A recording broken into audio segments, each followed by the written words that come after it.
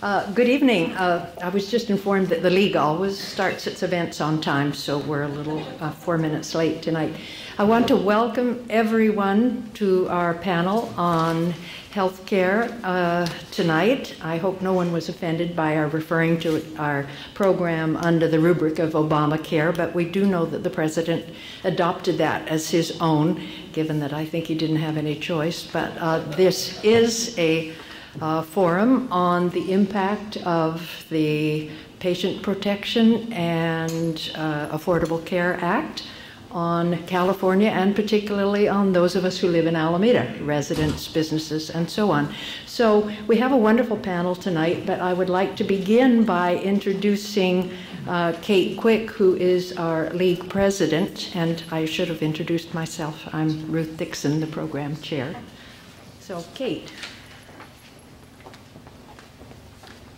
Thanks, Ruth. I'm about 15 feet smaller than she is, or less tall, but welcome everybody, and we're so glad that you're here. I think this is a topic that is not only very current with all of us, but one that on which there is a lot of misinformation and disinformation. So this is an opportunity for us to ask questions, to hear experts tell us what's up, and hopefully go away just a little bit more knowledgeable about what the impacts of the Affordable Health Care Act will be on us right here at home in Alameda. I'd like to point out just a few things to you that are back on the table, which you're welcome to take. One of them is the League's history and position with respect to health care. We never take positions or talk about anything that we have not studied, and we have studied health care more than once over the many 30-something years that I've been in League. So we'd like you to know what our position is, and that's the result of several national studies and a state study that I know about. There's also the flyer for tonight's meeting, if you want to be reminded of who our panelists are later, just for your reference. A couple of League pamphlets. One is our membership pamphlet, and of course we like everybody, men and women, to join the League and join us in doing this kind of work, informing the electorate about matters of public policy that might be of interest and use to them. So please pick one of these membership brochures up. That's the one that's in red, white, and blue. The yellow one says Know Your Representatives, and it has the names, addresses, emails, and phone numbers of all the people that represent us, from our Alameda City officials all the way through the president. Well, it doesn't have his phone number, but it does have his email. And I noticed that we haven't updated this for, it still has Pete Stark on here, and we know Barbara Lee is now our representative, so we'll be running off some with Barbara Lee. Another thing I always like to point out to people, and you guys can pick one of these up back there too, Smart Voter bookmark. League has a website called smartvoter.org, and it has election information on it. So during times like our last election in November, people could go there and look at in-depth information about all of the propositions and the candidates who chose to post. They post bios, sometimes they post little videos, they post all kinds of stuff. So it's a place where voters can become educated at their own pace. But we encourage people to use smartvoter.org. It's all neutral information. League is a nonpartisan organization. We never support or oppose a candidate for office. We do, as I said, support certain issues or oppose certain issues that come up if we have studied them and have an existing position from which we can speak. So I thank Tracy and I thank Ruth for putting together this program. Shubha oh, there you are. Shiva Fancy is our healthcare committee chair, and she's going to be having a meeting of the healthcare committee before too long, and they're the kind of people that talk about these issues in depth as well. So I think the League is present to the whole healthcare issue, and we hope that you'll enjoy the meeting tonight. Thank you. Now, on Thursday, January 24th, Governor Brown called an extraordinary session of the California State Legislature to implement the federal guidelines on health care reform. He proclaimed that there would be an extraordinary session to consider and act upon legislation necessary to implement the Federal Patient Protection and Affordable Care Act as amended by another act. And the legislature was going to address the following areas: California's private health coverage market, rules and regulations governing individual and small group markets, and so on, California's Medi-Cal program and changes that are necessary, and options that allow low-cost health coverage to be provided to individuals who with incomes up to 200% of the federal poverty level within the California Health Benefit Exchange. Now, tonight we're going to deal with just not all of these issues, and we're going to deal with some additional issues because we have a panel here that represents the U.S. Department of Health and Human Services with David Sayen talking about Medicare and Medi-Cal. We have a representative of Gallager Benefit Services, which deals with employer plans aimed at obtaining the best coverage for their employees and the choices that they offer. And we have Debi Stebbins, excuse me, whom you know from the who's Chief Executive Officer of the Alameda Hospital. So Tracy Jensen is going to be introducing our panelists, and she's going to be moderating. She's organized the panel, and for this we appreciate it enormously. And just last week, Tracy was appointed to the vacant position on the board of directors of the Alameda Healthcare District. So congratulations to Tracy.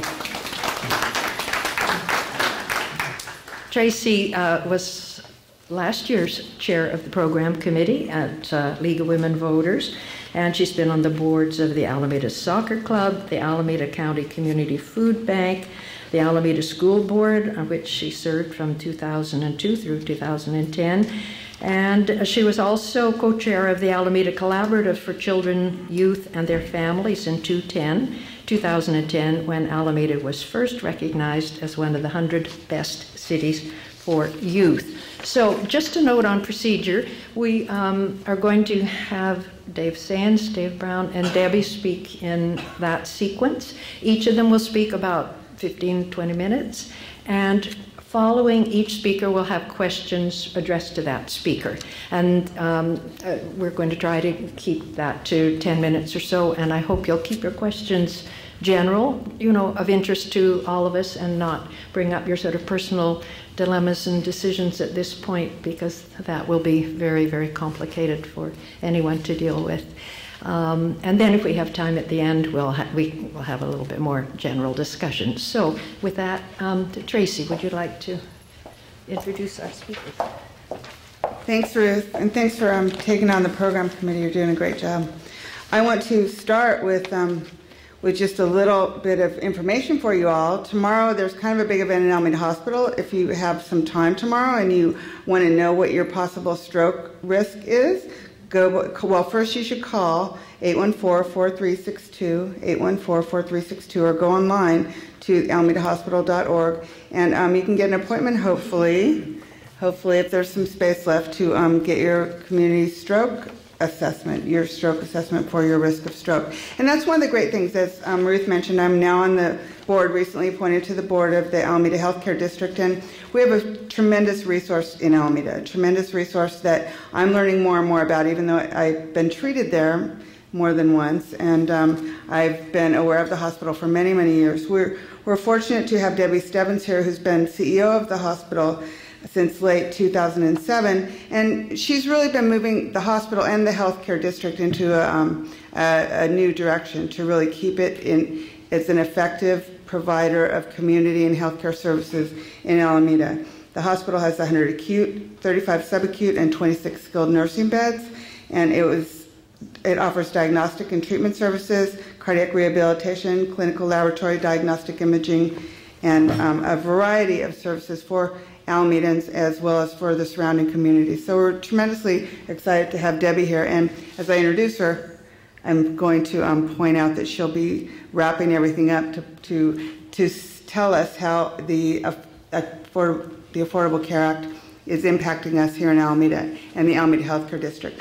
I'm going to introduce everyone and then sit down because I've asked one of the panelists to assist me in moderating. So I'm going to introduce Debi Stebbins first, and then Dave Brown, who's the area president. We're very fortunate to have Dave joining us here, another Alameda resident. Thanks, Dave, who is also a president of the San Francisco branch of Gallager Benefit Services, which is a leading global risk and insurance broker. And Dave is really going to share information about what the Obamacare, how this affects the Affordable Care Act is going to affect businesses, local small businesses in particular, but how it affects the business community.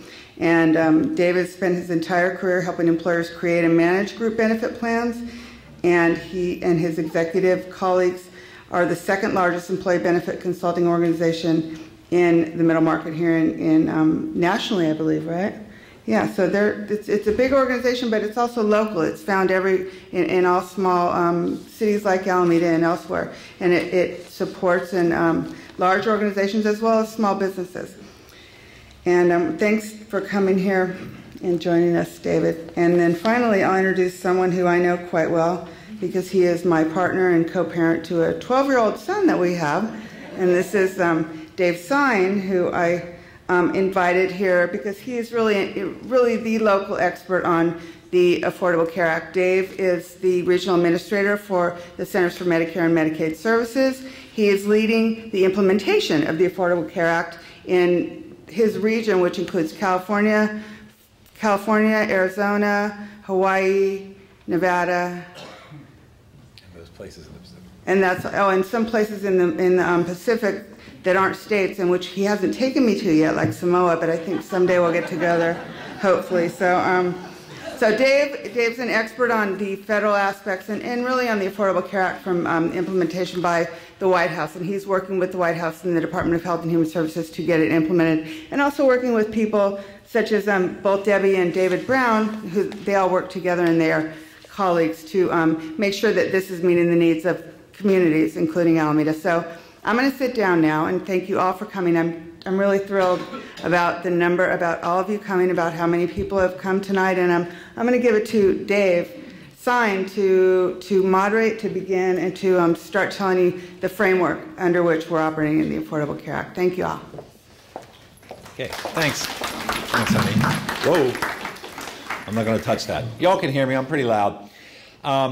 Pleasure to be here, and I often think that with all the stuff you hear on the radio and the news about all this, if we picked people off the street and gave them just 10 sort of simple questions about what does this healthcare law mean, most of them probably wouldn't really know, because it's not what you do every day for a living. We do it for a living, and so we pay attention to it, and it's great to be able to kind of share what little we do know with our neighbors about this. Well, why did this all happen? Well, because these big old expensive hospital bills were getting to be a real problem for folks, and there's something called pre-existing condition, which is a situation where people were not able to get insurance because either they had an illness, they had had an illness in the past, or maybe they just have a genetic predisposition for an illness. And that's really, in my view, a form of discrimination. And so right now we've got about 50 million people in the country who don't have health insurance, many of them because they were not able to buy it for this reason or others. And to me, you know, when I was a kid, you didn't see people on the street with wheelchairs. My grandfather was blind, and they taught him how to make placemats and brooms. And then we had the Americans with Disabilities Act, and now we see people who have, certain conditions, maybe with mobility or whatever, they get to have a full life and work and do things like everybody else. And I think this law is a lot like that in terms of making the world a little bit more fair for people that just happen to have had an illness.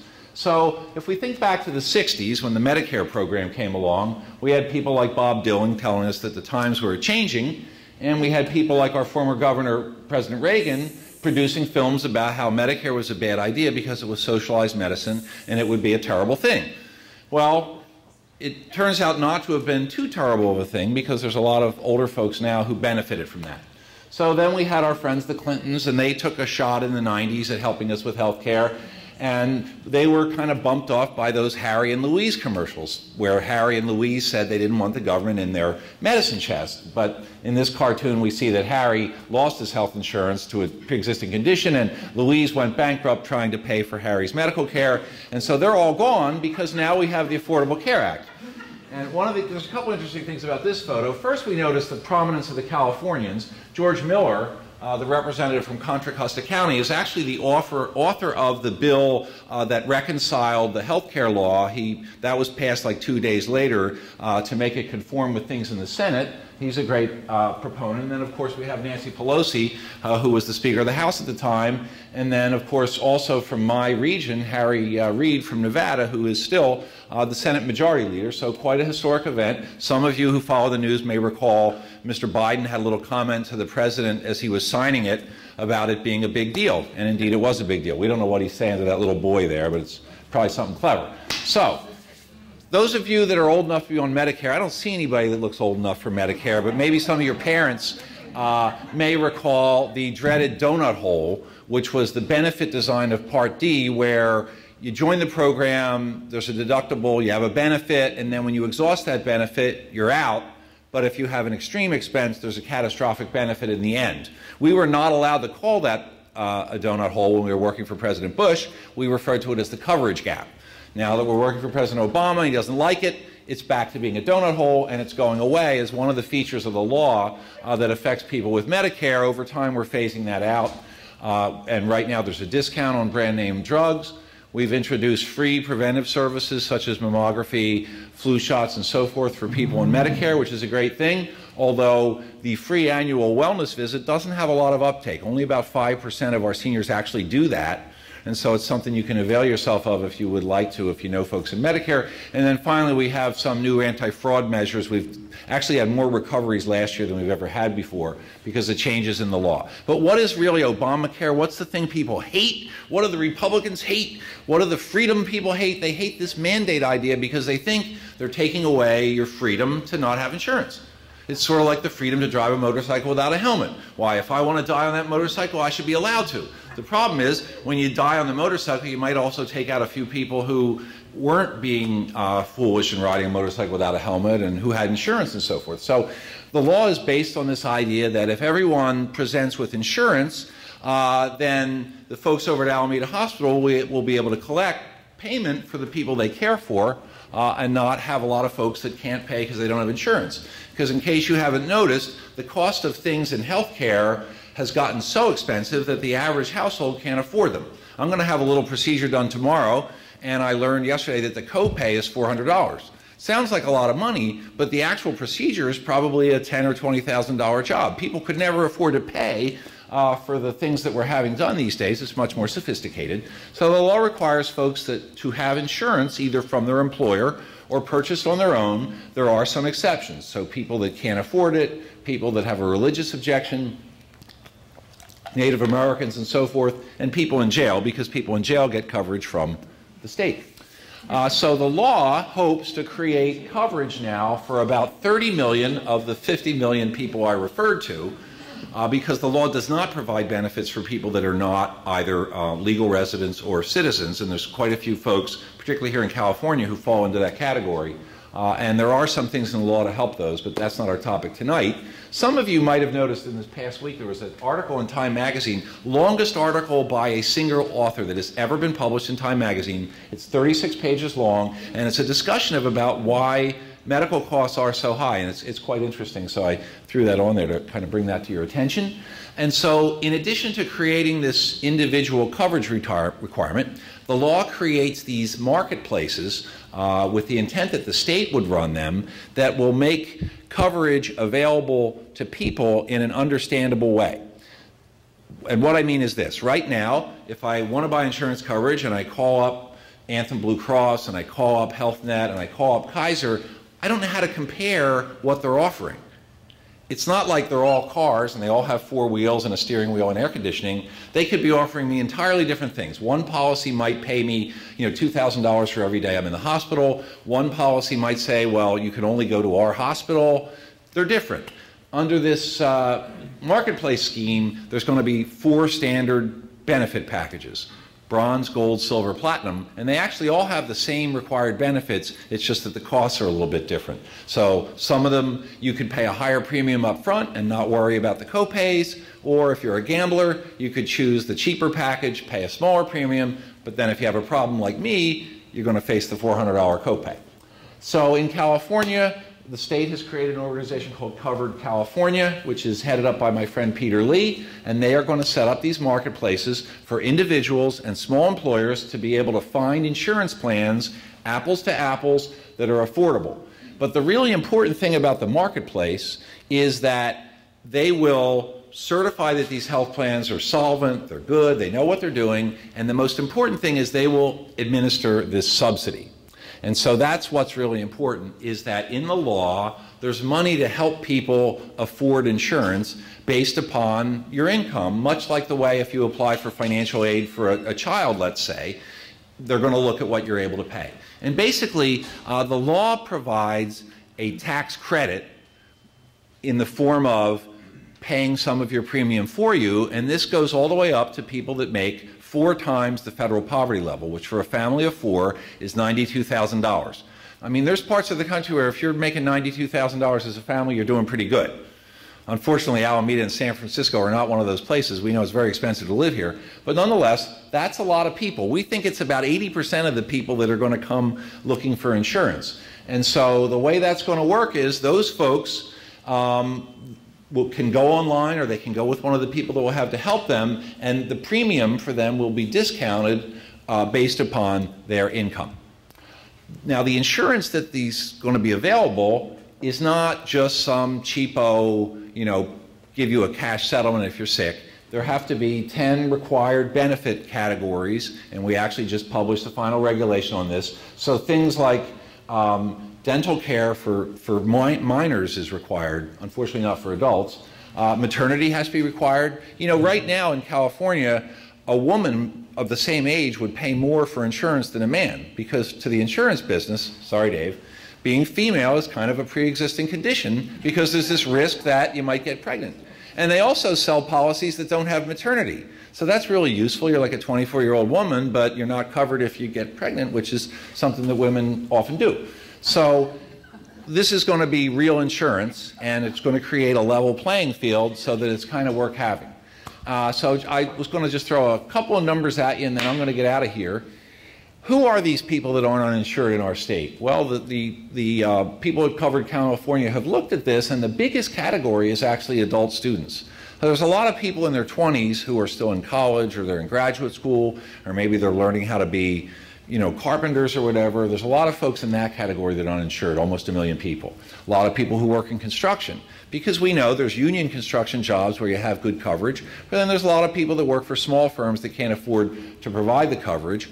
A lot of people in the restaurant industry, food service, agriculture, landscaping, and finally, private households, people that work as domestics or work for people. And Covered California is going to do a lot of things to help these people enroll. So they figure a little less than half the people, will do this on the computer either by themselves or maybe with some help. And then the state will fund some service centers to help people who want to walk in.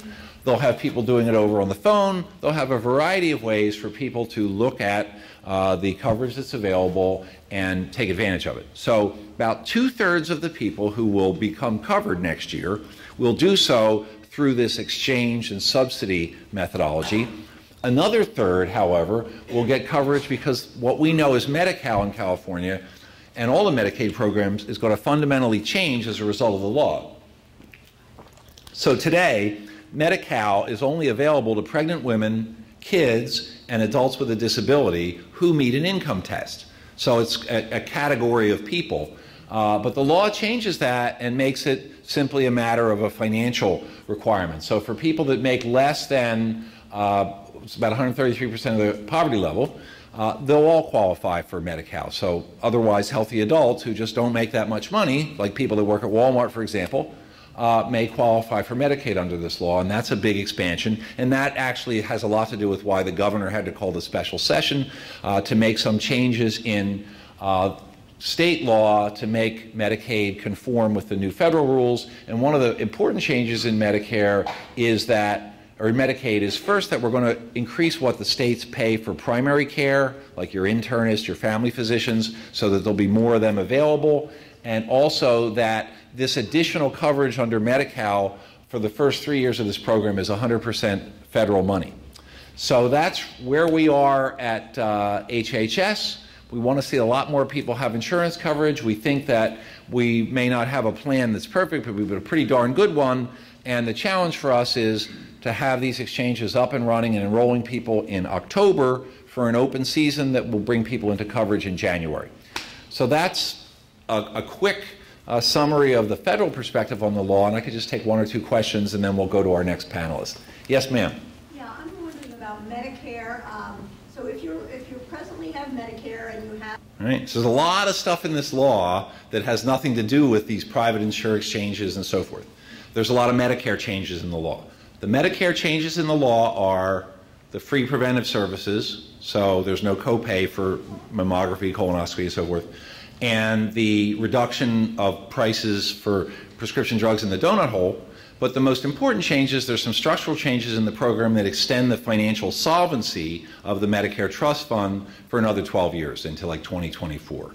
But other than that, if you're an individual and you've got Medicare and a supplement, or you're in Kaiser or one of the other Medicare plans, this doesn't really change your world. It just gives you a few more benefits. Simple as that. You don't have to do anything. Yes, ma'am. The Republicans are concerned about the cost. They say this is going to be astronomical. What would an average cost be for one of these plans? That's a great question. The question is, for the ships at sea, what's this going to cost? How does this work out financially? Well, the Congressional Budget Office, which is the nonpartisan organization that advises the Congress, scored the bill. They calculate what's going to happen over 20 years of this bill and determined that it would actually reduce the federal deficit. It's a saver to the government because right now we provide funds to Alameda Hospital and other hospitals to cover the cost of care for people that can't pay. Interestingly, hospitals are the only business that are required by law to give their service away. If you present over there and you're active labor or you're deathly ill, they have to care for you until you're stable, which can be quite a while.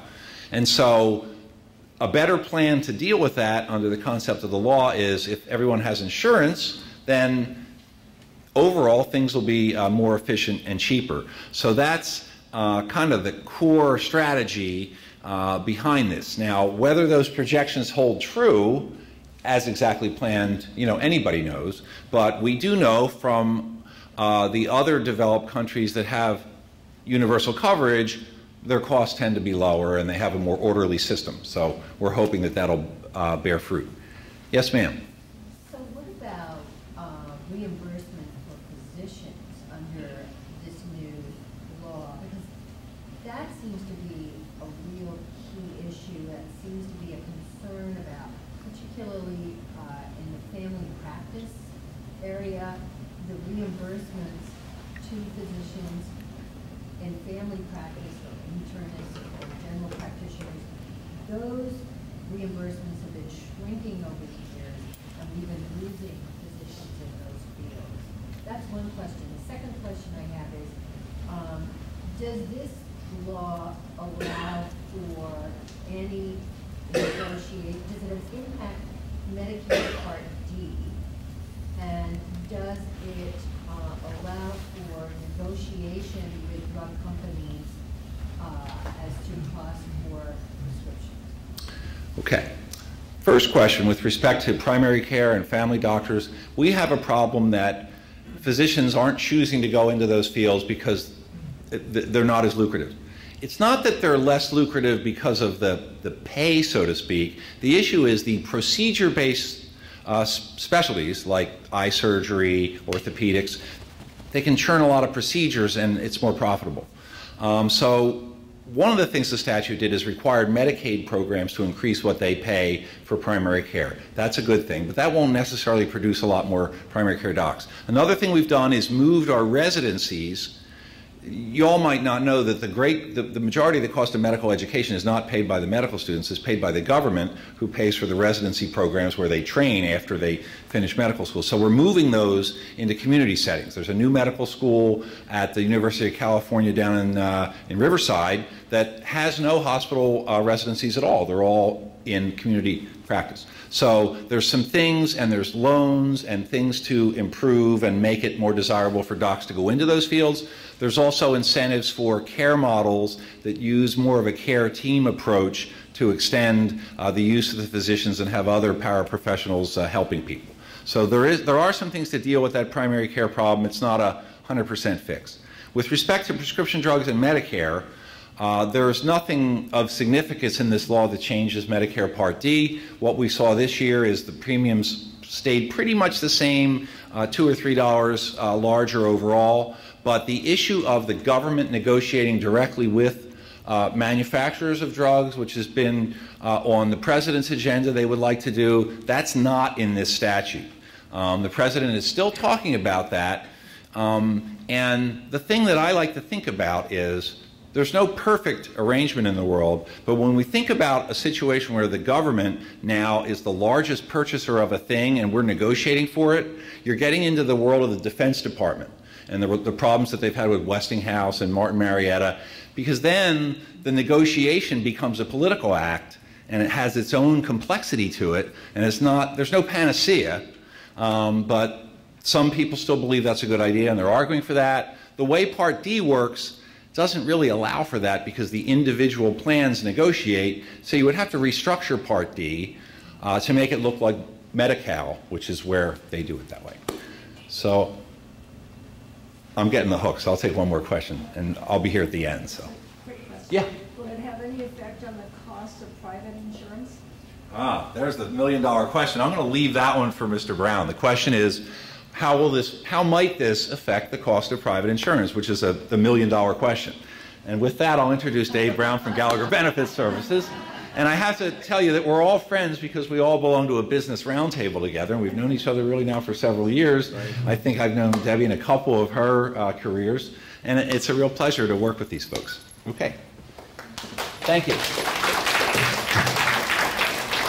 Thanks, Dave. And it's a pleasure to be here tonight. Thanks for coming out. Just a couple of framing comments. Dave was apologizing, if you would, for the jab at the insurance companies. And just in the interest of clarity, I want to make sure you understand the distinction. I do not work for an insurance company. We advise employers on how to design and manage their plans. And when their employees or other dependents get into a jam with the insurance companies, we're the ones who work through the red tape to get the problems solved and things back on their way. So we are not the risk takers, we're not the ones denying coverage, et cetera. So we retain an objective view of the marketplace, which we think is really important and valuable. So just one quick comment about the cost of care as we see it going forward. There's a couple of dynamics to consider here.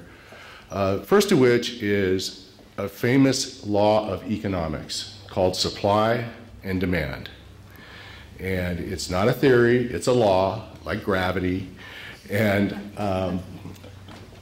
one of the things that I fear for with this law is it won't be able to overcome the shortage of primary care practitioners as you questioned earlier. As it relates real quickly to the cost of premiums, the American Academy of Actuaries about 2 weeks ago released their projection, the impact of the plan, or of the law on individual health plans. And in California, starting next year, all individual health policies will be managed and obtained through Covered California, the public exchange. The American Academy of Actuaries is estimating that the going-in premium increase for 2014 for individual plans, this is a national average, but it's still going to shake your boots, 40% increase. 40. So this is due to a lot of uncertainty about the risk pool of people coming in. One of the things that makes group insurance work, for example, is the idea that you sign up when you're first eligible. And so the coverage is there during times when you need it for claims, and it's also there when you're not. And so you're spreading the risk over time. The concern with the population coming into the exchanges, particularly those who haven't been insured before, is no one knows what their health status is. We don't know what pent-up demand is there. We don't know what kind of intensity of services they're going to need.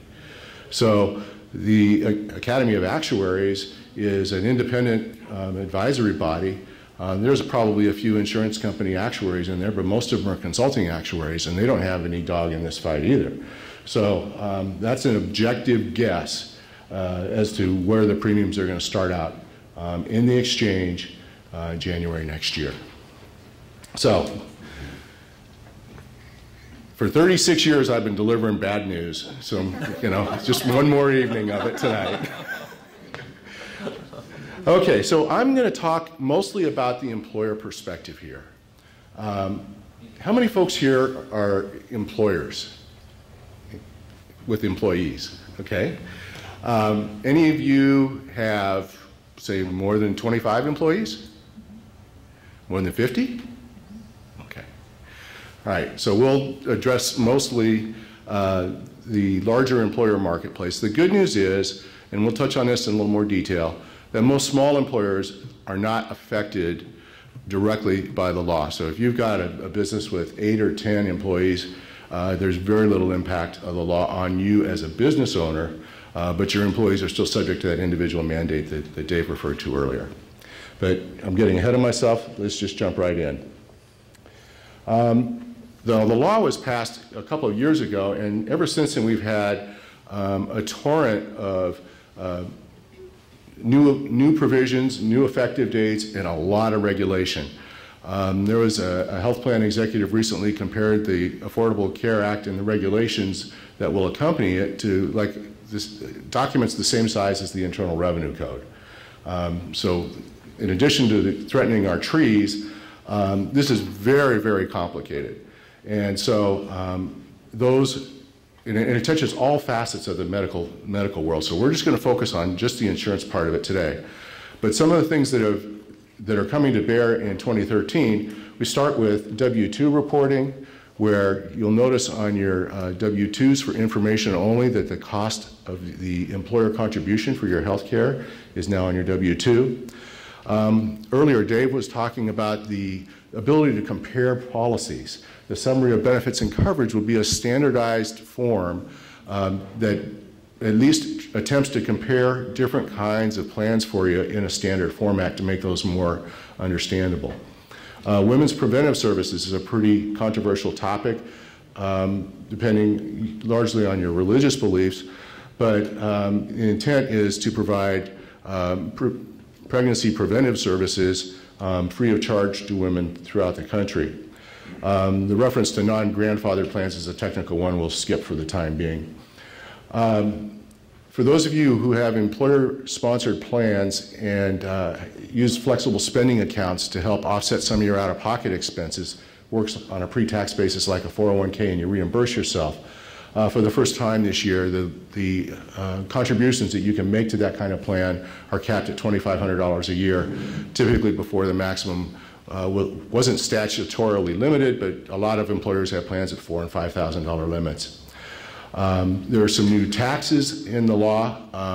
A colleague of mine refers to this as the largest tax increase in U.S. history, and a couple of those are the clinical effectiveness research fee that employers are going to have to pay on behalf of the plans, and then additional payroll taxes.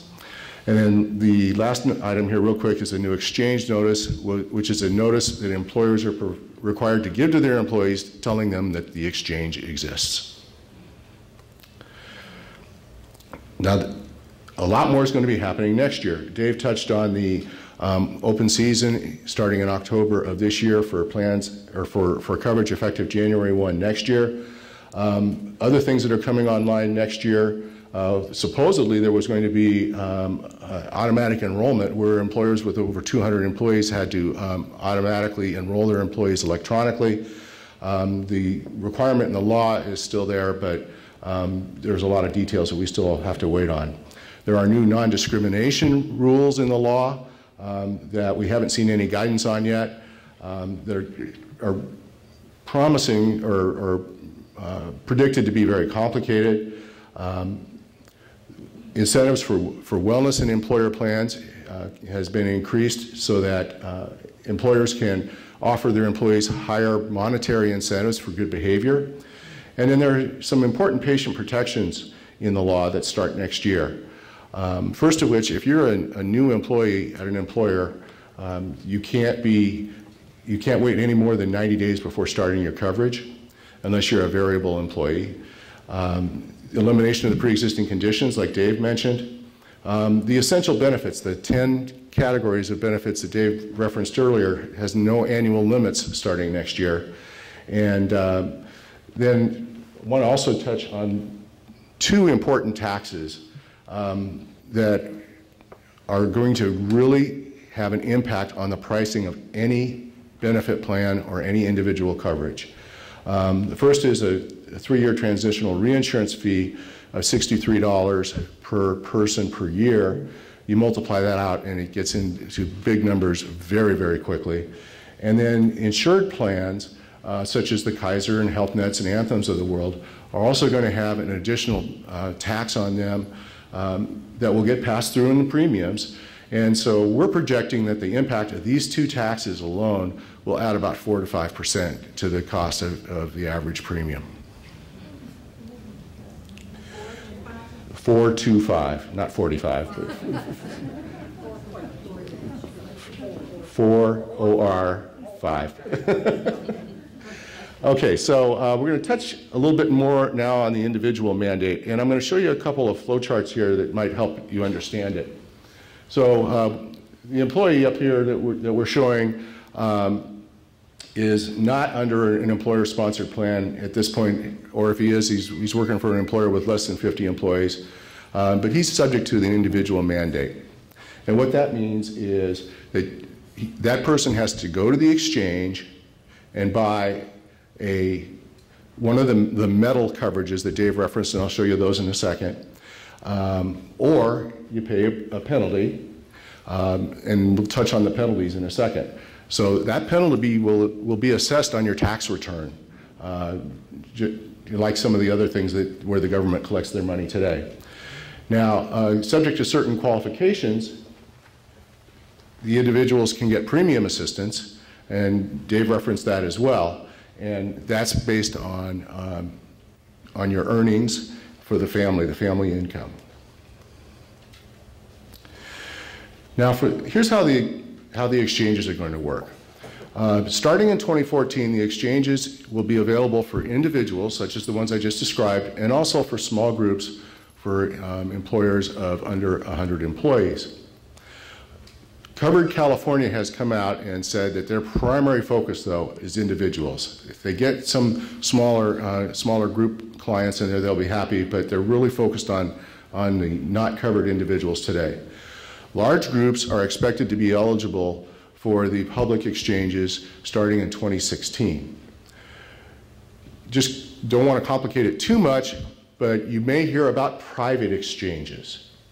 And private exchanges are coming onto the market now. Some of them are being sponsored by competitors of ours. We're actually leasing a private exchange from another entity and bringing it to the market as well. And they're going to be competing with the public exchanges and also represent another way for employers to provide benefits. All of this is going to get all that much more complicated. But going back to our individual here who's looking to go into the exchange, he's going to have a choice of 4 basic plans, ranging, the least rich would be the bronze plan. That'll have the lowest premium and the highest out-of-pocket exposure, all the way up to the platinum plan, so that's the richest of the plans. There's also going to be a catastrophic plan, which is a high deductible, low premium plan. It'll be available only to folks under age 30 or those who are in transition between jobs for a short period of time. So that's the marketplace here in this middle column. And then the providers on the right side, we don't think of those as medical providers. Those are symbols representing the health plans. And so there are all the usual suspects who may be participating in the public exchange. We'll be finding that out over the next 60 to 90 days. And the usual suspects I referred to are Kaiser, Anthem, Blue Shield, Health Net, Aetna, Cigna, United, et cetera. But there are also likely to be other public health plans. Some of the county plans may be participating as well. We just don't know yet. The state's working through that process, the carrier selection process right now.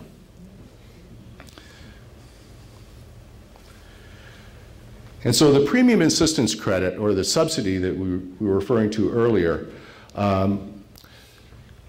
for folks who have employer-sponsored coverage, for the most part, these subsidies are not going to be applicable. The subsidies are available for individuals who don't have access to employer-sponsored plans, unless the employer plan has a very low actuarial value and that the cost sharing for payroll deduction to get access to the coverage is deemed unaffordable or greater than 9.5% of the individual's W-2 wages, and that the employee's income is between 100 and 400% of the federal poverty level. So long story short, what I'd like you to remember here is that for the most part, people who are covered under employer-sponsored plans will not be eligible for the subsidies. It's primarily for the individuals who don't have access to that employer-sponsored plan. Now here's a flow chart of what the flow chart that describes the employer decisions or the employer responsibility. We're going to start with the question I raised earlier about, do you have at least 50 employees? If the answer is no, then the employer has no responsibility under the law, no mandate to provide coverage. If the employer has more than 50 employees, then they are required to provide coverage, and there's a penalty of $2,000 per full-time equivalent employee per year after the first 30. So if you have 100 employees, you pay the penalty on 70. That is a non-deductible penalty to the employer.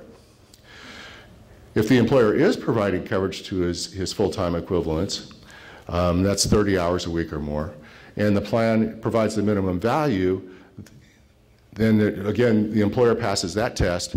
If the plan does not have the minimum value, there's another set of penalties of $3,000 per employee who falls out and is receiving a tax credit because it's unaffordable and the coverage was not at the minimum level.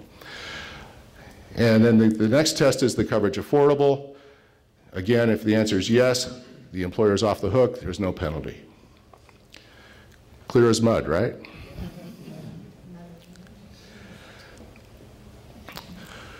Okay, so the part of the angst in the business community out there revolves around employers who are roughly around 50 employees, say 45.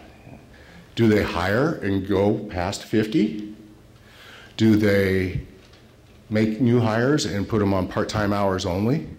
There are a lot of technical rules around here to define whether or not a company has 50 full-time equivalent employees. That's a really critical threshold. Again, if it's over 50, then there's a requirement to provide coverage. If it's under 50, the employer's off the hook. And then there are arcane rules around part-time and seasonal employees, which I'll touch on again in just a second. But basically, there are 5 categories of employees defined in the law. The top 2 are the ones we're most typically familiar with, full-time permanent employees and part-time permanent employees. Basically, at 30 hours or more, you're full-time and you do need to be offered coverage. Part-time's under 30, no, you don't. So you can imagine there'll be a lot of situations where, well, we think there'll be a lot of situations where employers might have someone working 32, 33 hours. People might have the expectation they're going to get coverage, but the employer could be cutting them back to 25, 26, 28 hours and not providing coverage at all.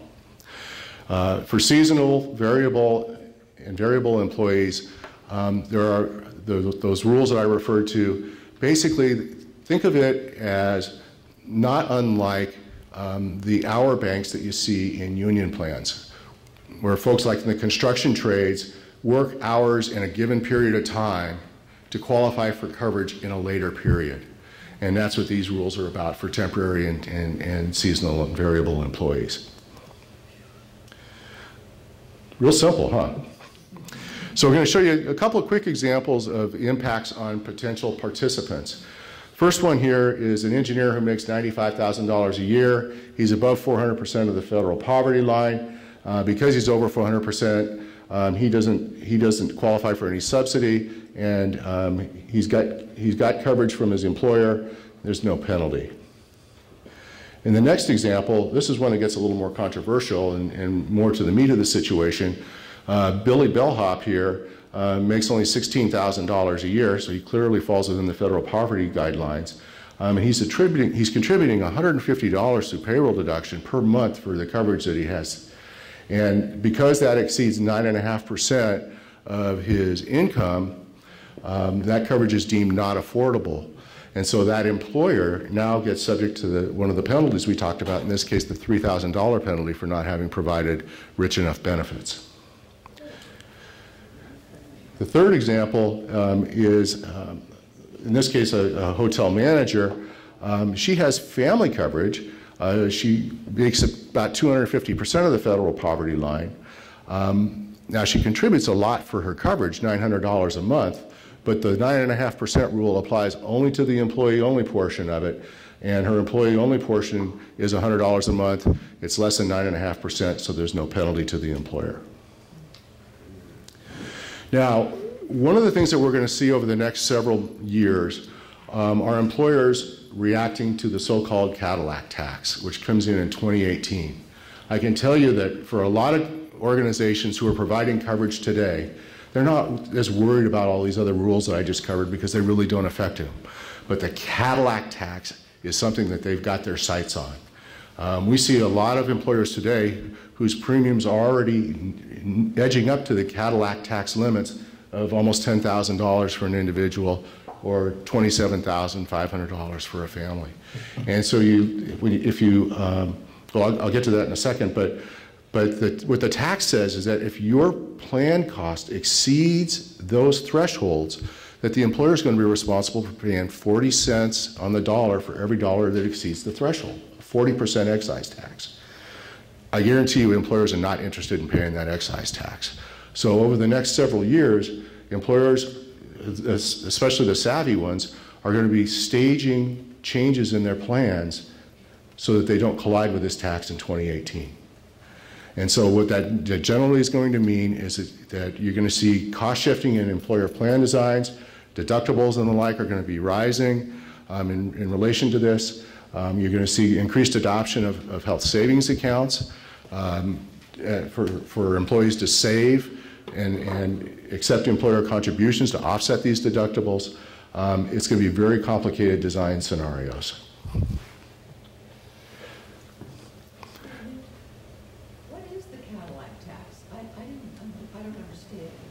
Okay, what the Cadillac tax is, it's basically a cap on the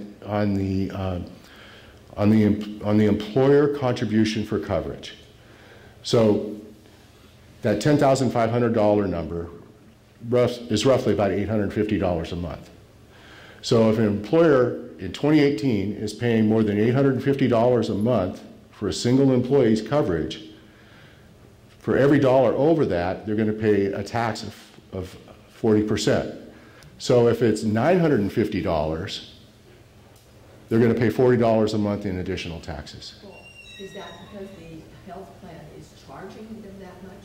Because the costs have gone up in the health plan and they are charging? It could be because the health plan is charging that much. Keep in mind that a lot of larger employers self-insure, where they are not buying full coverage from the insurance companies. The larger employers will fund the claims that we all have. I belong to a self-funded plan. My employer pays the claims for us directly out of cash flow. And then they buy insurance protection only to protect against large claims. And so whether it's self-funded or insured, if the cost of the plan exceeds that $10,500 threshold, the employer is going to pay a tax for 40% for every dollar it exceeds the threshold. So the problem then is the health costs are going up. The problem is the claims. Yes, the cost of claims, the cost of care. That's the big problem. Sir, can I ask a question about the Cadillac tax outliers and cheating? Sure. This is a situation I'm perfectly familiar with because I know, I'm not personally involved in it, but I know people who are. They have a small business and many of their employees are over 50. And this is something they mentioned to me, is that this so-called Cadillac tax, the inference is that, oh, this employer is going way overboard and they're going to pay for, all kinds of stuff that nobody else gets, and therefore we want to sock it to them. But they have a very, very minimal type of health insurance plan they provide for their employees. It's high deductible, it's high co-payments, but their premiums are well above what is now specified as the Cadillac tax, not because they're great benefits, they're not great benefits at all, but because of the age category. And has anybody addressed that at all? Well, we have no regulatory guidance on this yet. So what you're referring to is a plan that has age-graded premiums. Right. And usually those occur with employers with less than 50 employees. We don't have any regulatory guidance on that, but it's hoped that that scenario will be addressed in the regs when they come out. What you see here real quickly is an example of today, or in 2010, an employee-only premium of $400 a month. And this is the ravages of inflation, if you will. It isn't unusual in my career for premiums to go up at a rate exceeding 10% a year, but in this illustration, we're assuming just that, 10% a year, starting in 2010. And you can see by 2018, at those rates of increase, that plan will be right up against the Cadillac tax, just below it, the threshold. Is there any expectation that once these exchanges are groups that they can bargain with them and bring the cost down because of competition, or is it just a natural assumption that these are just going to keep going up? I think the hope is that there will be more competition in the marketplace to bring the cost down. But that's not a certainty at this stage of the game. Okay, we've got a lot more pending guidance. We've received a lot over the last year or two. There's a lot more coming. Of perhaps interest here will be state decisions on essential benefits. The federal government is not defining the exact level of essential benefits, but leaving it to the state marketplaces. Simple cafeteria plans are where most employers allow their employees to pay their premium contributions in pre-tax dollars. We have no guidance on that yet. We talked about the non-discrimination issues, and then we don't have a lot of detail on the implementation of the exchanges yet, so a lot will be changing. It's a lot to keep up with us over the next several months. So, and in the exchanges. Okay, the question was about wellness incentives in the law, following the observation that this gentleman has heard that about 75% of the healthcare costs can be traced to obesity. I don't know that 75% is an accurate number, but it's certainly a big number. It's a high percentage for sure. And overall lifestyle decisions are attributable for about 70–75%, not just obesity. The law permits an employer to offer incentives up to 30% of premium for wellness incentives. So the idea of changing employee behaviors and family behaviors, eating healthier, getting more exercise, et cetera, is becoming a bit of a cultural, I certainly don't want to say fad or trend, but it is becoming a cultural reality in many parts of corporate America. That subsidy the wellness subsidy can go up to 50% for smoking cessation programs. So prior to this, the cap was 20%. So the law has built in or improved the incentives for employers to engage in those programs. What we find at this stage of the game, however, is that the programs that are being shopped around in the market right now are actually not delivering as intended, and so that's another whole area of controversy, and that's another half-hour discussion. But the idea of personal behavior becoming more and more a part of this is definitely on the horizon. Yes, sir. As I look at the system you're describing, it seems terribly complex, and possibly even more complex than the so-called free market system it replaces. Am I correct in thinking that the cost of administering such a system per person covered is higher here than it would be with single-payer health care? Don't know how to answer that. That's pure conjecture. There's a lot of computing power going into this. I honestly can't answer that. Okay, time to turn it over to Deb. Thank you.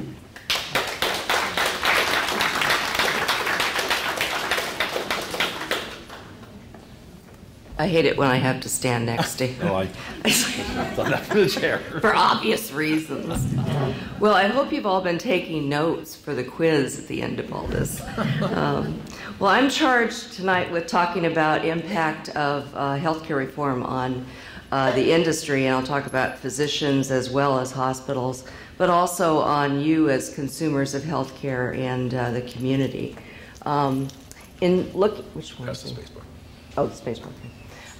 In looking at preparing for this, I thought it was kind of useful to go back and revisit what were the sort of principles and objectives of healthcare reform to begin with. And I want to go just on record in pointing out that although hospitals and physicians are going to face tremendous challenges in this coming 10-year period as this rolls out, we were also very much in favor of this law and the need for healthcare reform. I think personally, as somebody who's been in this field for 40 years, it's unconscionable that this country had about 47 million people, or whatever estimate you look at, not having insurance and having to access most of their care by waiting in an emergency room, which is just one small thing that drives our cost of care up. So this expanded coverage was certainly, and better access to care on the part of a good additional group of our citizens, but not all, by the way, because we know that not everybody is going to sign up under the exchanges.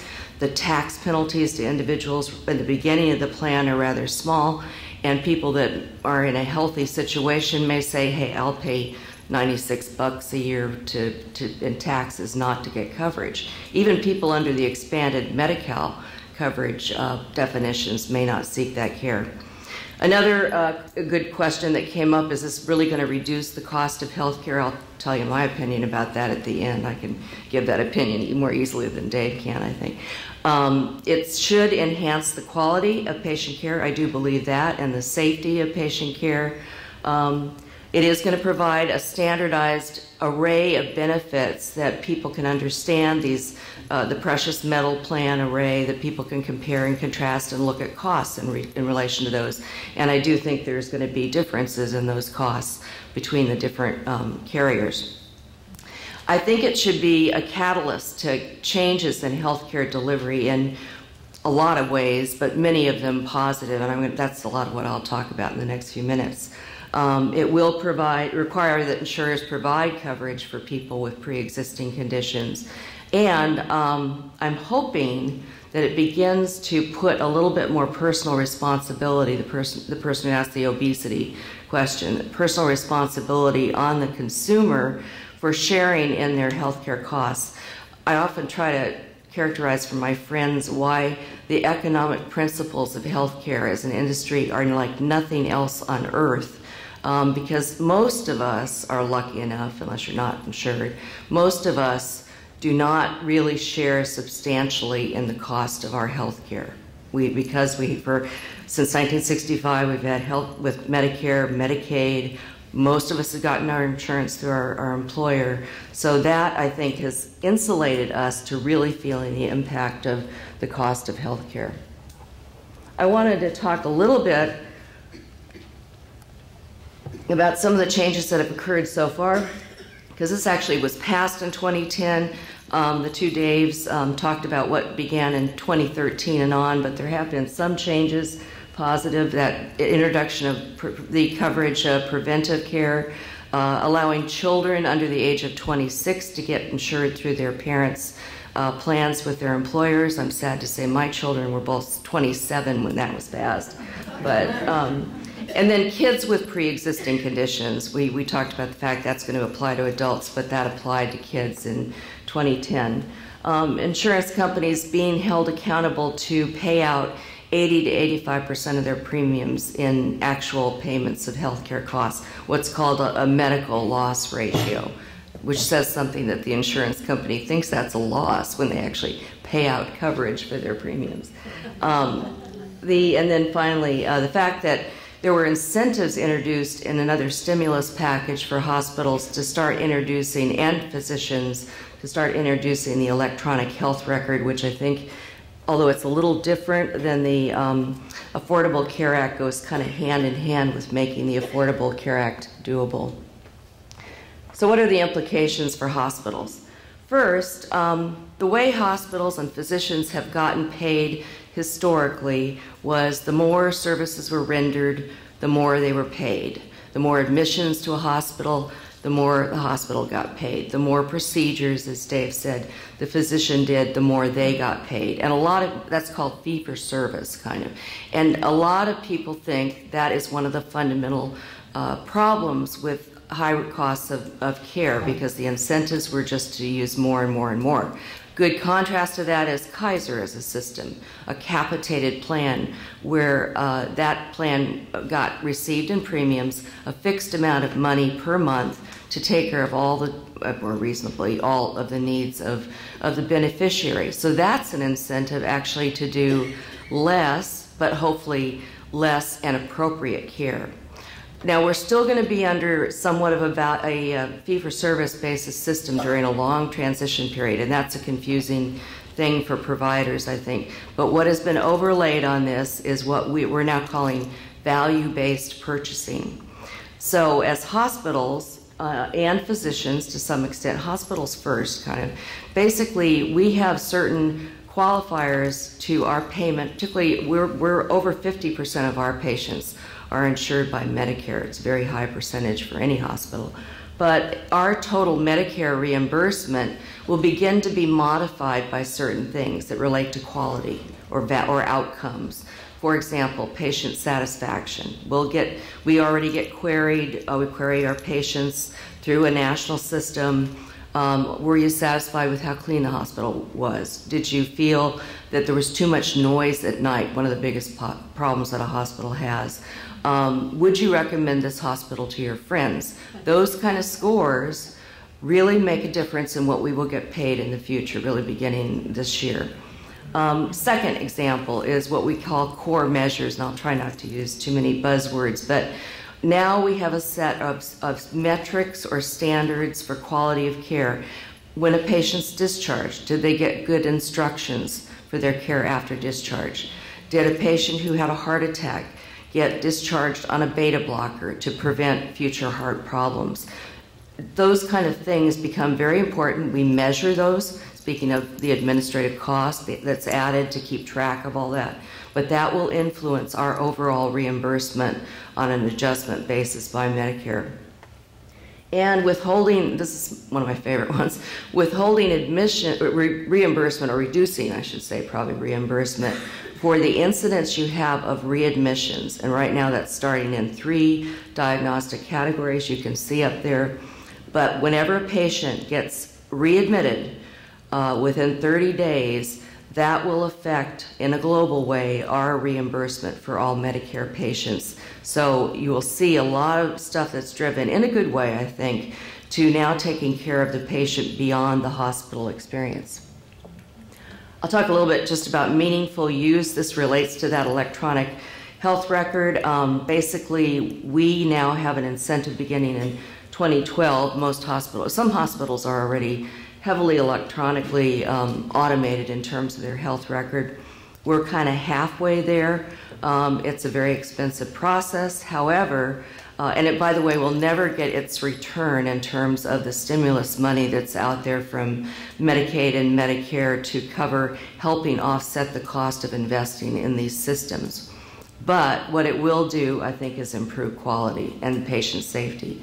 And examples of that, now we begin to use in healthcare much more standardized protocols for taking care of patients by condition that are what we call evidence-based. So the old days of where Dr. Smith may have approached taking care of a pneumonia patient one way and Dr. Jones might have taken care of it in a totally different way with possibly different outcomes, begins to be much more standardized. And a lot of physicians worry about that because they call it cookbook medicine, but frankly, it assures patient safety and assures that, for example, before you might order a new medication, you have to do a certain type of lab work to do that. That's triggered in a whole algorithm that's used in the electronic medical record. So I think that kind of issue is, and we're spending in our organization probably about $3 million over several years to implement this, but it's going to make a huge difference in patient safety.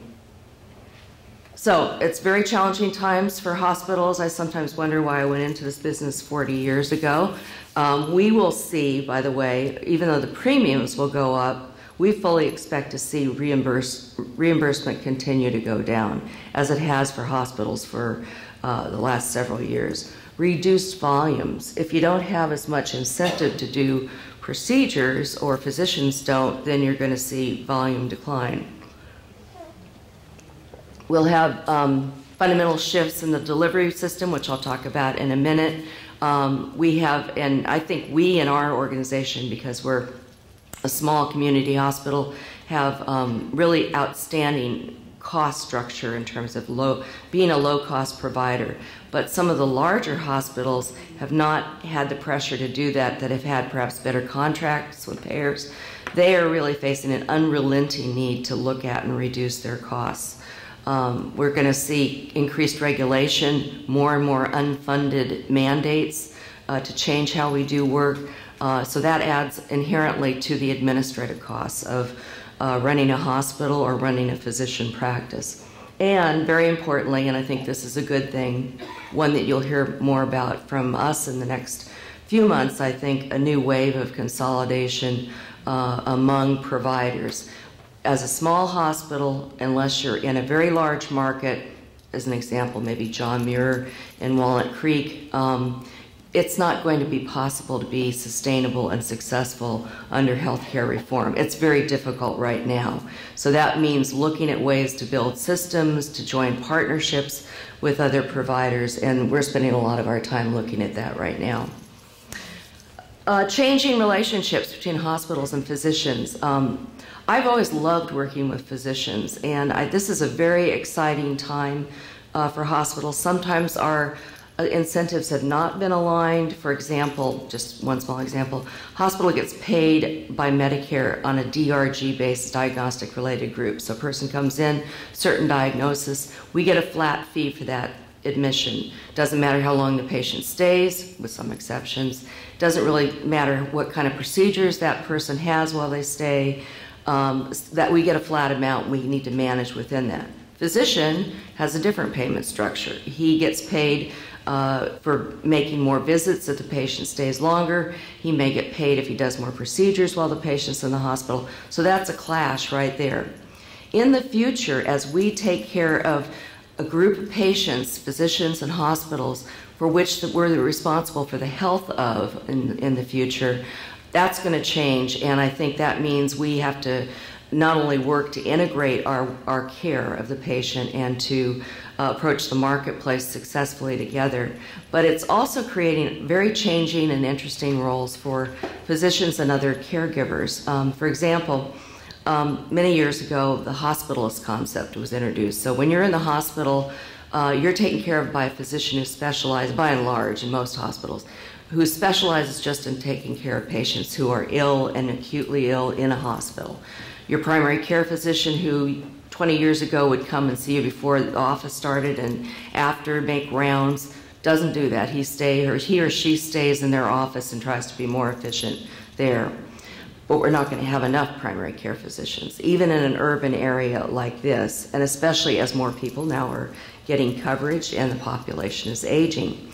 So I think you're going to see some interesting roles of physician extenders in the future. Already we see nurse practitioners, as physician assistants playing different roles.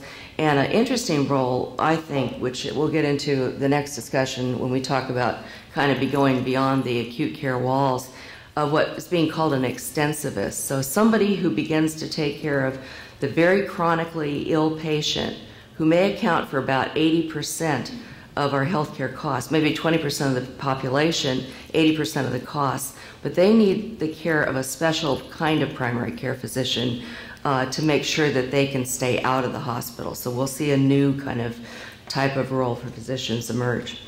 We like to think that at Alameda we're already outside the walls of acute care, and that's been developing over time. We're very committed to long-term care. We have 181 skilled nursing facility beds in the community. We're doing a wound care clinic that's out in the community. We use a lot of interdisciplinary teams, and we do a lot of partnering with other community agencies, whether it's home care or hospice, assisted living, home-based services. Those are going to be very important. We may not always do that ourselves, but we need to partner with those organizations. In response to the question about obesity, this is really, I think, a tremendous subset of what we need to work on in dealing with healthcare costs in the country. For one reason is, even though we've seen a lot of smoking cessation, we all try to be more diligent about exercise. In fact, the incidence of obesity and diabetes, all those other diseases that are mentioned on the slide are going up in their incidence. Some of that's age-related, a lot of it is lifestyle-related. And we, for example, in Alameda County, 8% of adults have diabetes. 33% of adult males are overweight. And the good news, girls, only 25% of women are overweight. I was kind of very surprised about that statistic. I would have expected the opposite. So we are looking at things like a medical home for people that have 4, 5, 6 chronic conditions, where they can see a physician who specializes just in seeing really sick people and managing complex disease processes to make sure those people can avoid a hospitalization or an acute illness, an episode, as much as possible. More use of interdisciplinary teams and more use of real evidence-based protocols for care. In general, this is where I think the community comes in, and another, I think, very positive impact of where we're going is really our incentive becomes to keep people healthy. We've talked about this for a lot of years, but really we're moving now into an alignment of payment. So it really does make sense to keep people as healthy as possible and out of our healthcare system in terms of consuming services, which means we have to be out in the community. Now, we're doing that already. I think, to me, it's amazing, but my hospitalists make house calls now. So not only do they call after person's out there and discharged to make sure the next day and the next day they're following their orders, they're taking their meds, they don't run into some other complication.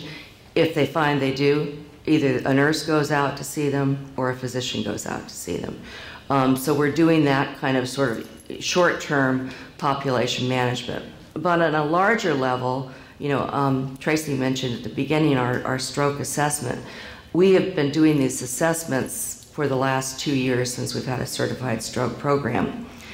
We have identified so many people and educated people that probably would never have come in until the stroke was fatal, basically, or recognized the signs, or in the case of one of our patients, was talking to his mailman who realized this guy's not talking right and went in to get his wife and got him to our hospital. So that kind of thing, that education and awareness, I think is tremendously positive. We do other screenings for my favorite body mass index and blood pressure, blood sugar, all those fun things. We're doing a lot of diabetic teaching and nutritional involvement with people, getting them back. We're very happy with the childhood obesity program that we worked on with the schools in concert with Alameda being one of the best 100 places for kids to live.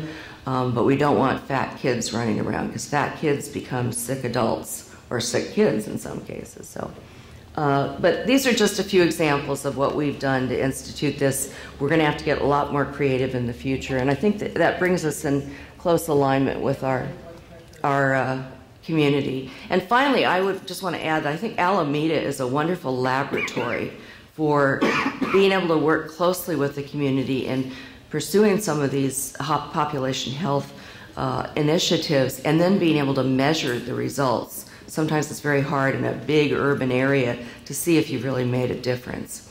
So my last slide is sort of asking the question, which you might want to put to any of us, is healthcare reform a good thing? I think it provides access to most people, a lot more people than was the case before. But I do think we need to realize there is a large group of people that will still not have access, undocumented, the people that just don't sign up because they don't think it's important to have health insurance. And educating people, if you thought it's hard to understand all this, and we think it's hard and we're in the business, think about educating people as they enroll in some of these plans. It's going to be a big challenge. Improved healthcare safety and quality, I think, is going to be out there. And my personal opinion is, and I'm sad to say this, I do not think it's going to reduce healthcare costs because it's so complex. And I think there are a lot of added layers of administration. I hope I'm wrong on that, but we can debate that if we want. So that's my conclusion. Yes, ma'am. You know, I'm curious. One of your statements was reduce reimbursements, and you're talking about reimbursements to the hospital, correct? Yes. Okay, and based now on your very last statement, and all this administrative involvement required, how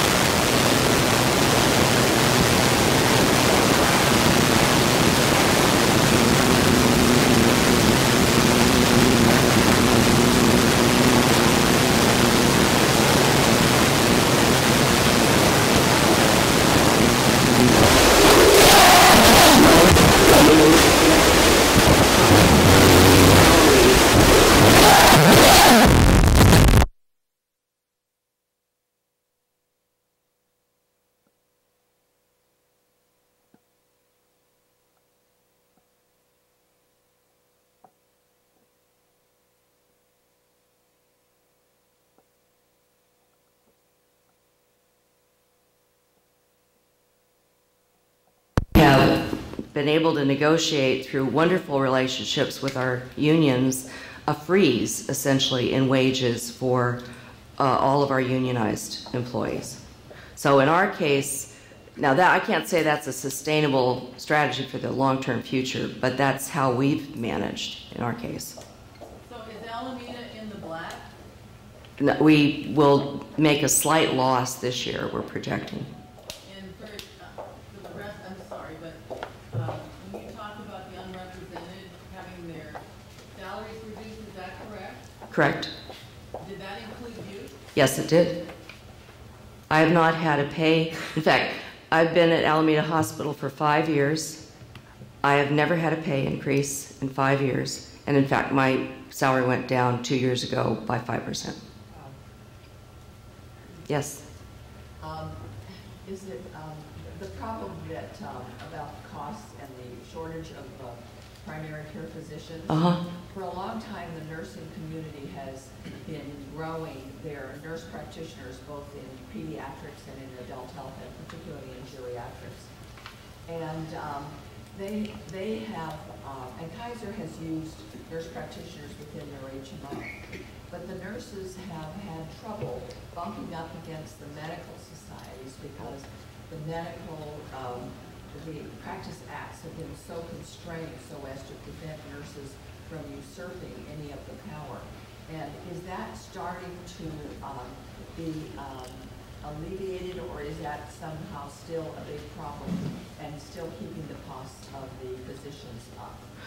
Well, there's a lot of elements to that question, but I think that what I will say, sort of on the grassroots level, is I see a tremendous amount of openness on the part of physicians to an expanded role of these practitioners, whether it's nurses or physicians' assistants. Actually, I think I could get off on the medical society, which, by the way, only represents about 40% of the physicians in Alameda and Contra Costa County.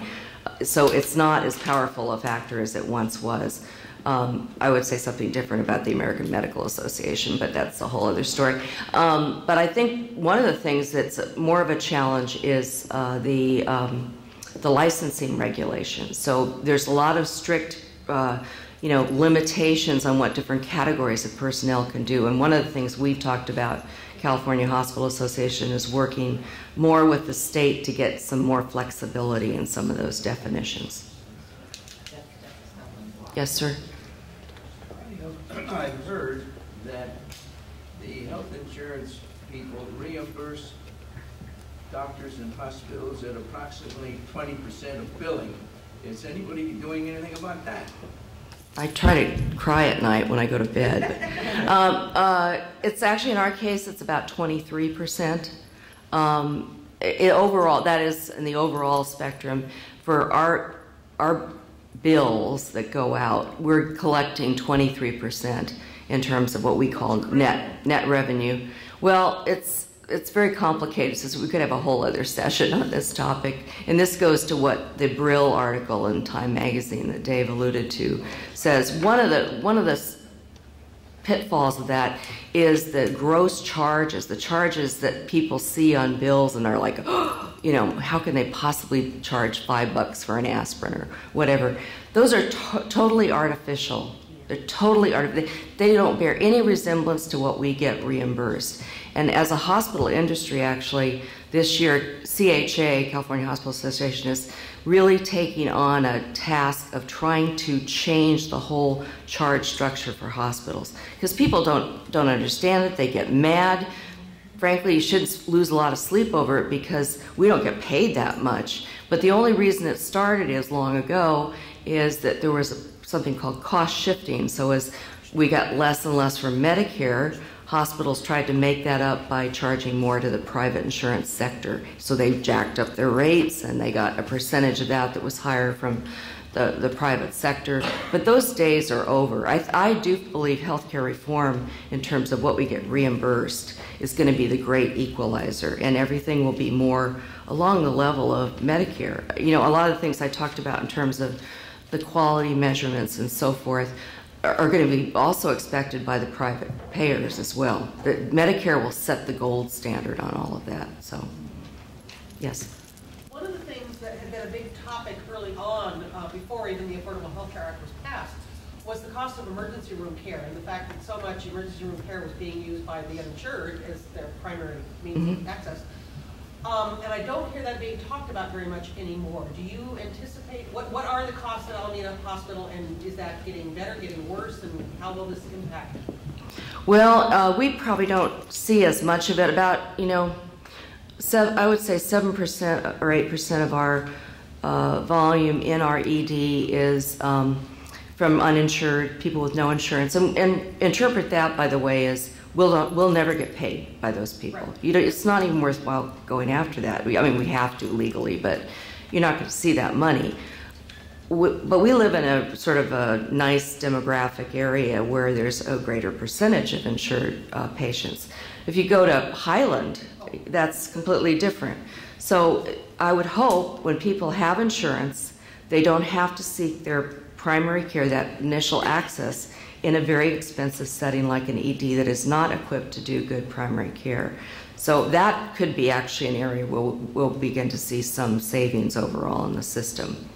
And I know, because I'm working a lot with Highland, I know that they are trying to beef up their clinics, their primary care base, so that they can accommodate more patients in anticipation of more covered lives.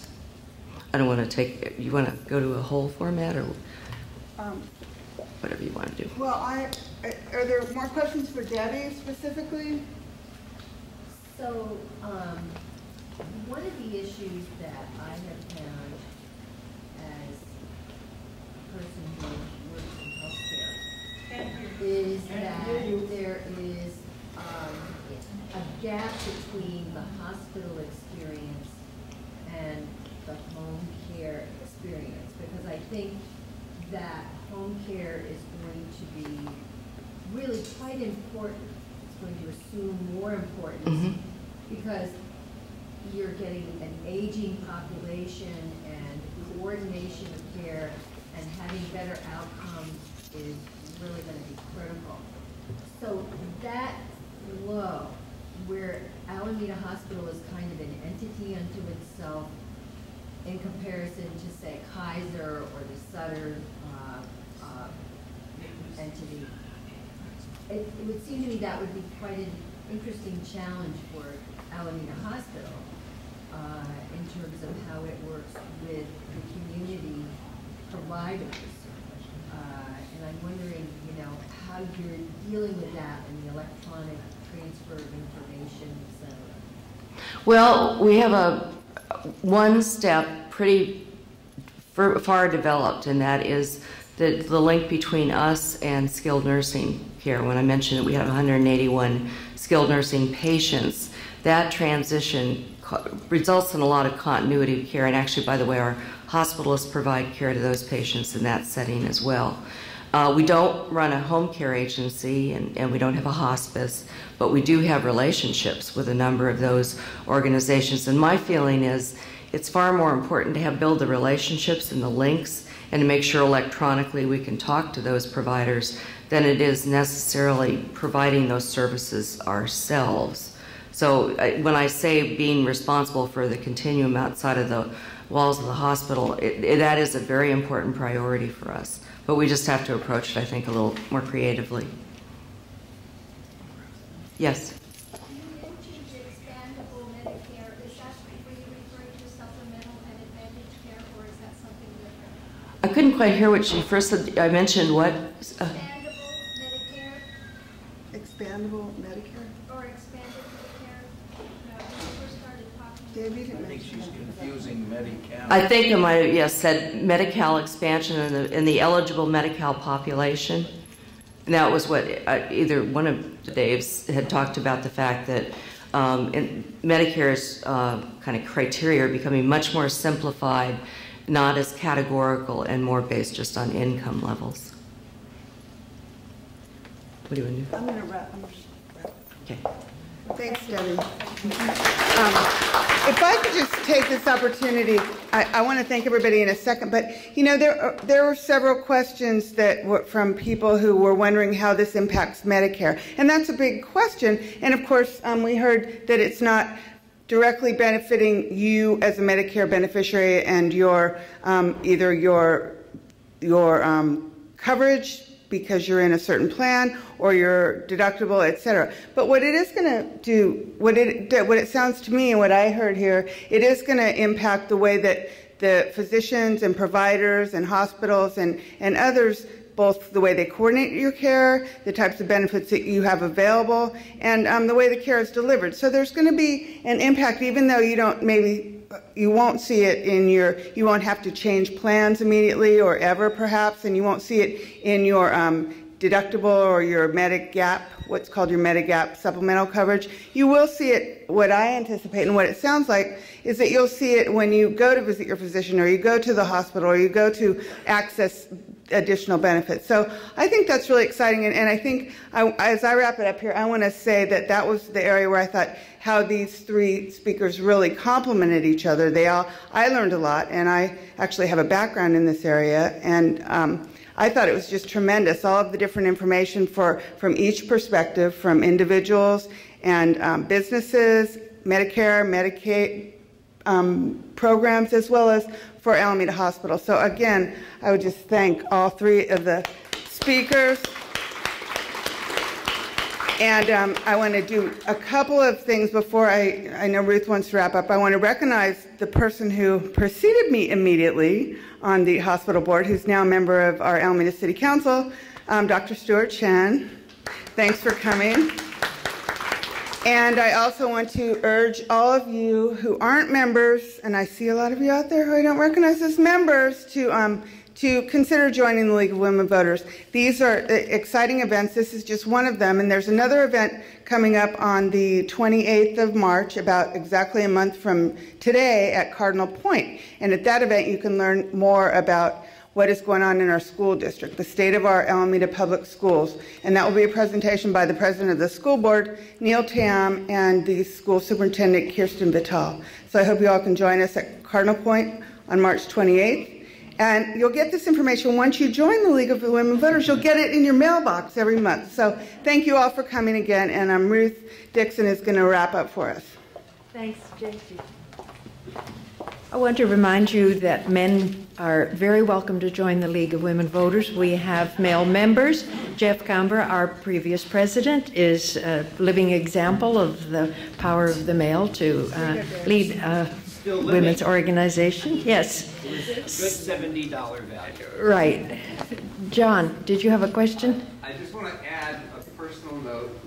I've been a League member now for almost a decade.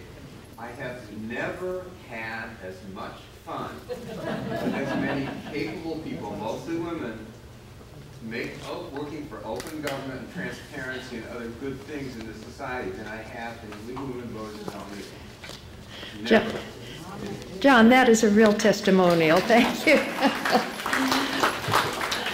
So aside from augmenting the thanks to our wonderful panel and to those of you who attended, I just would like to mention a couple of more events. Please read the League of Women Voters position on health care. We have copies there because the League of Women Voters is co-sponsoring an event that's happening in April. It's a film called The Healthcare Movie, narrated by Keith Sullivan, a documentary that tells the story about healthcare system in Canada. Turned out to be so completely different from that in the United States, given that at one point they were essentially the same. How it originated in Canada, how it works for ordinary Canadians, how it's paid for, and how it compares to the American counterpart. So we've been talking about this very complicated Affordable Care Act. The League of Women Voters is on record as favoring a single-payer system, although it is very clearly in support of the Affordable Care Act as a step in that direction. But what wonders if it really is whether we can really move in that direction. So this healthcare movie is being shown on Saturday night, April 18th. It's at the Alameda Public Affairs Forum at the library, the meeting room at the back of the library, and it starts at 7, and there's a welcome mixer at 6:30. So we certainly urge you to attend. And then the final meeting of the May general meeting, the last Thursday night of May of the League of Women Voters, we will be hearing about the state of the City of Alameda Healthcare District. So this will be a slightly different slant on some of the things we've been hearing tonight, but more about the health district itself. So many, many thanks to all of you for coming, and we are now adjourned. Thanks so much.